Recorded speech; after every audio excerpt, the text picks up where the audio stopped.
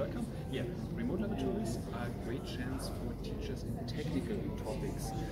So they offer the opportunity for students to have 24/7 access to equipment that is located in the laboratory of a university or at school or in another place.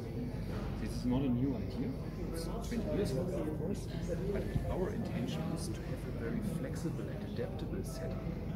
You can configure courses with the same technical equipment for school systems with different demands, as well as for universities where you have more specific tasks, less support, students should discover the specific questions.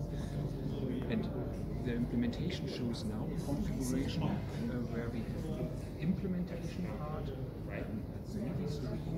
That offers the existing, that's a camera, and we have detailed explanation.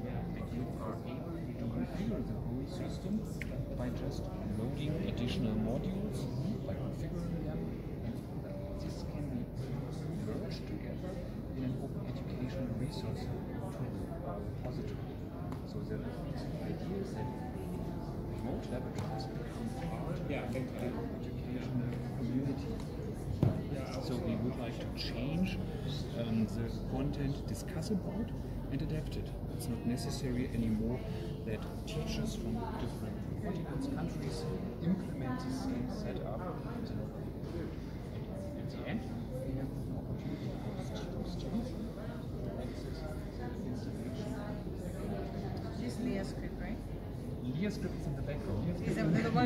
LearScript is used to describe the content, of course. LearScript is one piece of this edrys solution, but it is extended by an opportunity to integrate additional hardware devices and specific modules for interaction with students to each other, blackboards for discussing, cooperatively used code editors, or different movie streams that can be used to evaluate the outcome of the system. Dass man das Video sieht.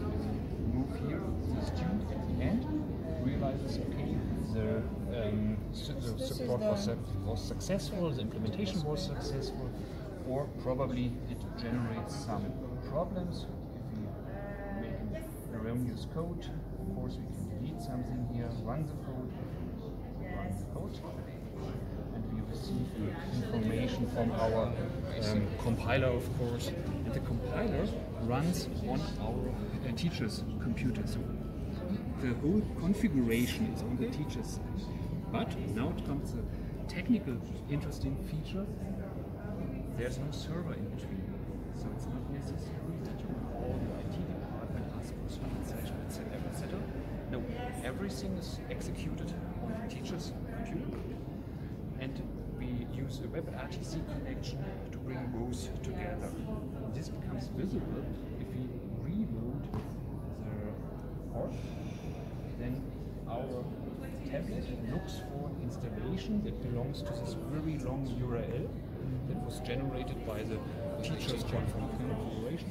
And afterwards we can enter different types of rooms, different workstations that give us an access to the actual data. So apparently you can use this when you're having like bootcamp, Prosper, the bootcamps for high school, yes, like you set it up. Yeah, that would be a very good application. Yes.